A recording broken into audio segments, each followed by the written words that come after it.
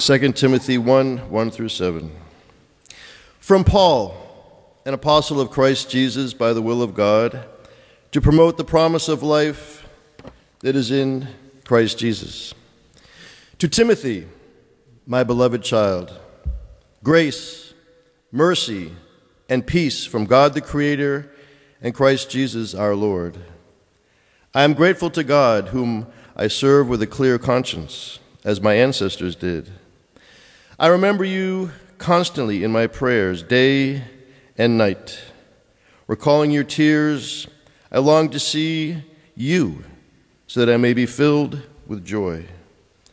I am reminded of your sincere faith, a faith that lived first in your grandmother, Lois, and your mother, Eunice, and now I am sure lives in you. For this reason, I remind you to revive the gift of God that is within you through the laying on of my hands. For God did not give us a spirit of cowardice, but rather a spirit of power and of love and of self-control.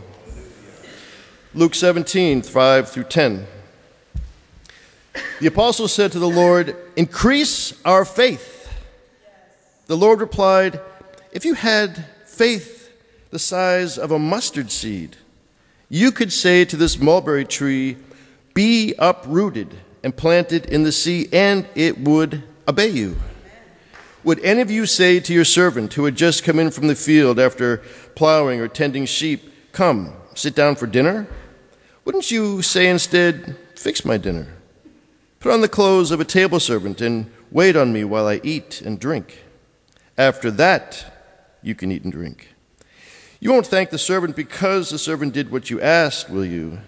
In the same way, when you have done everything required of you, you should say, 'We servants deserve not special praise. We've only done our duty.'"